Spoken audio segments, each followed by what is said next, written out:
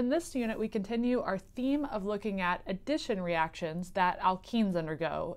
And we're going to be focusing specifically on a reaction we refer to as hydrogenation, or adding hydrogen across the carbon-carbon double bond. And as you can see an example here toward the bottom of the screen, we've taken an alkene, we treat it with hydrogen, H2 gas, and a metal catalyst such as platinum, which we have there.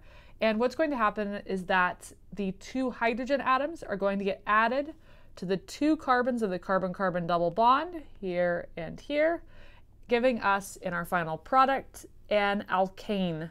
So we've taken that carbon-carbon double bond and we've reduced it to a carbon-carbon single bond. So let's go ahead and look at this reaction in a bit more depth.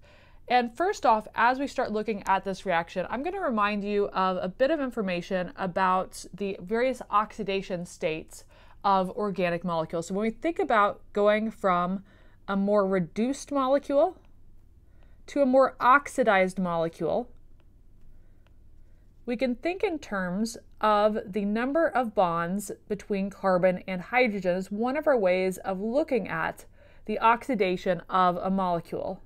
So if we're talking about a molecule that is more reduced, what we're referring to is a molecule that has a higher number of bonds between carbon and hydrogen. As we go to a molecule that's more oxidized, that's going to correspond to a decrease in the number of bonds between carbon and hydrogen. And in the case of looking at hydrocarbons, that is alkanes, alkenes, and alkynes, that will correspond to installing more carbon-carbon double bonds or triple bonds to account for the removal of the carbon-hydrogen bond. So if we take a look at the spectrum of hydrocarbons in order from the most reduced hydrocarbon, which would be our alkanes, because those have the highest number of carbon-hydrogen bonds per carbon atom, because each of those carbon atoms of the chain is fully saturated with hydrogens, meaning it's fully maxed out the number of hydrogens that is allowed per carbon. So we describe an alkane as being fully saturated, much like a fully saturated fat is a fat that has just carbon-carbon single bonds throughout the carbon chain. And as we head on along from a more reduced molecule going toward more oxidized molecules, we go from alkane to alkenes. So we'll put in a carbon-carbon double bond into this molecule, and that would cause this molecule to be described as unsaturated because it does not have the maximum number of hydrogens within the molecule. Instead, a couple of those hydrogens from the alkane have been replaced with a carbon-carbon double bond. And then from there, we go to alkynes, which have the carbon-carbon triple bond. And so going from a 4-carbon alkene to a 4-carbon alkyne, we have to remove additional hydrogen atoms so that we can avoid going over that Lactet rule. And so therefore, alkynes are also referred to as unsaturated molecules, unlike alkanes, which are saturated, meaning the maximum number of hydrogens are present there.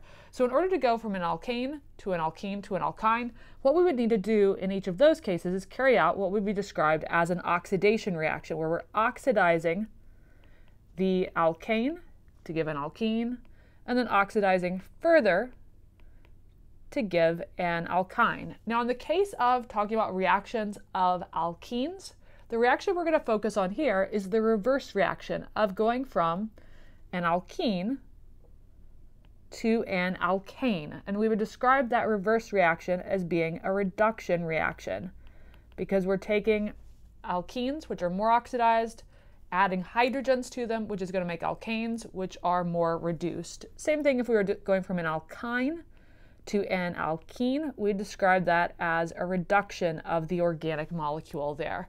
So we're going to focus specifically in this unit on reactions that involve taking alkenes and reducing them to alkanes. So let's talk about what reagents we can use to carry out those reactions and talk about features related to the stereoselectivity or regioselectivity of those reactions.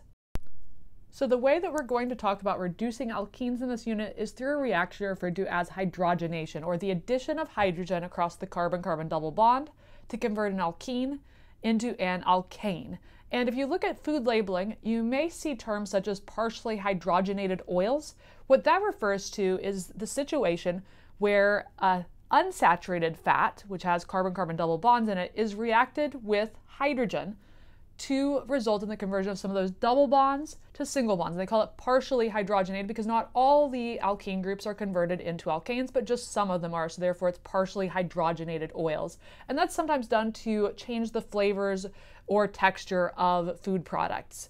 So we're going to look at how that process takes place in the lab, starting with an alkene starting material, such as this one. The molecule could be cis or trans to start with. We've used a trans or Z configuration there. And the molecule will be reacted with hydrogen gas, H2. And then the other component of the reaction that's required to make this go at an appreciable speed is a metal. And the metal acts as a catalyst. And the specific role that the metal generally plays in this reaction is it provides a substrate on which the hydrogen gas and the alkene will be brought together into close proximity so that they are able to interact with each other and hence react with each other. So typical metals that we'll see providing this substrate for the reaction to occur on and acting as a catalyst are going to be metals such as platinum, palladium, nickel, and a variety of others as well. So pretty much if you're looking at a reaction, you see hydrogen present there and some sort of elemental metal listed with that, you can expect the type of reaction occurring as a hydrogenation reaction, just meaning that the hydrogen is going to add across the carbon-carbon double bond. So the product of this reaction is going to correspond to adding 2 hydrogens, 1 to each of those 2 carbons. There will be no sorts of carbocation rearrangements or anything during this reaction. So literally, you just look at each of the 2 carbons of the carbon-carbon double bond here, and recognize you're going to add 1 hydrogen to each of those 2 carbons. And the double bond will go away as a result of that, so we don't go over the octet rule, and your final product there will be an alkane. So the carbon skeleton is going to stay exactly the same. We're just going to be bringing in a hydrogen onto each of the 2 carbons of the alkene. We can look at the stereochemistry of this reaction, and we'll do that with an example problem that has a cyclic alkene. So we'll use cyclohexene as our starting material here. And we're going to go ahead and plug in some sort of metal, so I'll just use palladium. And for the H2, we'll go ahead and plug that in. Our product of this reaction, corresponding to adding an H to each of the 2 carbons of the carbon-carbon double bond, will give us this product, where of course we have a CH2 here, one of those hydrogens is newly added, and a CH2 here. So we've gone from CH, of course, in the starting material to CH2 in the product by adding that H2. Now, if we're trying to look at the stereochemistry of this reaction, we run into a little bit of a problem based on the way that we've set this up so far, in that our final product here, CH2 and CH2, has no chiral center at either of these 2 carbons. So there's no way to tell at this point which of those hydrogens was newly added of the CH2 groups and which one was there to start with. So there's no way to tell whether the 2 hydrogen atoms that were brought in anew were added cis to one another or trans to one another. In other words, there's no way to tell whether those 2 hydrogens were added sen or whether they were added anti to each other. So to help us address that question, what we can do is employ isotopes of hydrogen in order to look at the stereochemistry of this reaction. And this is going to be a very common way to go about, in general, looking at whether reactions are stereoselective or not, is by using labeled molecules, isotope labeled reactants, so that we can see exactly where each atom of each reactant has ended up during the course of the reaction. So isotopes are going to be very useful for looking at the stereochemistry of these reactions. So we're going to use isotopes to evaluate the stereochemistry, and specifically, not really just the stereochemistry, but really the stereoselectivity of the reaction. Is there a preference for how the 2 hydrogen atoms are added relative to one another? A very common way to go about showing and tracing the stereochemistry outcome is to use, rather than standard old hydrogen, the hydrogen 1 isotope, instead to use deuterium, which is commonly abbreviated as a D rather than an H, so we could put in D2 plus our metal catalyst, palladium or platinum or whatever we like to use there. And D2 the D in that refers to using deuterium. And deuterium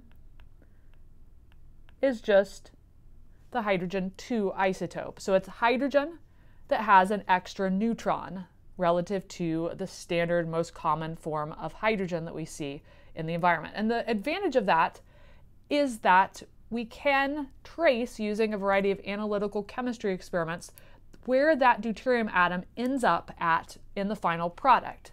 And so what we would observe for this reaction is if we ran the reaction with deuterium rather than with the most common hydrogen 1 isotope, what we would find is that the two deuteriums, our isotope labeled hydrogens in other words, would add sen to one another. So what we would see is that our final product would correspond to having both of those deuteriums on the same face of the molecule. So they would add cis to each other. So we'd have two products that we could draw here, one that would correspond to both of the deuteriums as a wedge, the other that would correspond to them both as a dash. So based on this information, when we use this isotope label, we can conclude for this particular reaction that we can show the stereoselectivity of it.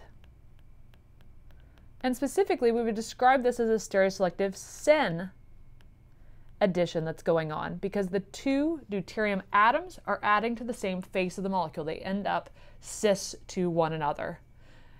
And so as we conclude here with our discussion of hydrogenation, in addition to talking about the possible stereoselectivity of the reaction, which we can observe if we use isotope-labeled precursors here, isotope-labeled reagents that is, we could also ask whether the reactions are regioselective.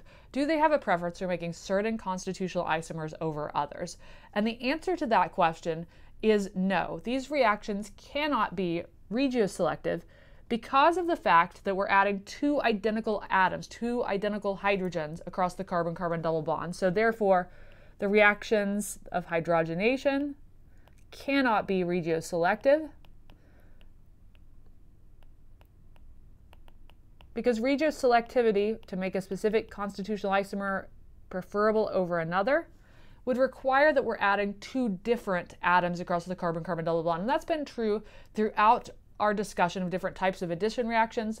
For a reaction to be regioselective, you have to be adding two different atoms to two carbons and have a preference for which atom goes onto each of the two carbons of the carbon-carbon double bond. Otherwise, the reaction can't be regioselective. So cases where we're adding H2 across the carbon-carbon double bond or Cl2 across the carbon-carbon double bond, anytime we're adding two identical groups, the reaction can't be regioselective. Likewise, if we're starting off and our alkene molecule is equally substituted, in other words, it's symmetrical relative to each of the two carbon-carbon each of the two carbons of the carbon-carbon double bond, then the reaction can't be regioselective either because there's no way for the reaction to prefer to make one constitutional isomer over another. So with that, we conclude our discussion of hydrogenation reactions. You are expected to be able to provide the products of these reactions if you're given the reactants being an alkene plus hydrogen and a metal catalyst. You should be able to provide the product of the reaction. I don't expect you to be able to provide a mechanism for this reaction, though. You don't need to be able to show all the electron pushing arrows to make the pathway from reactant to product. You just need to be able to show the final product, which will always correspond to adding a hydrogen to each of those two carbons of the carbon-carbon double bond.